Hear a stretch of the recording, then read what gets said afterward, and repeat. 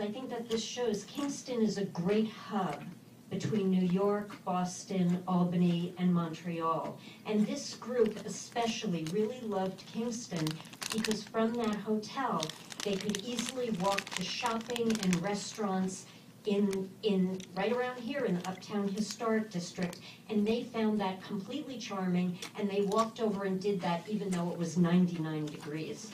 A long trail like the Catskill Mountain Rail Trail would bring these cycling tourists back with their families. This group of cyclists in one night spent $12,000 over at the Garden Plaza Hotel, and what they spent shopping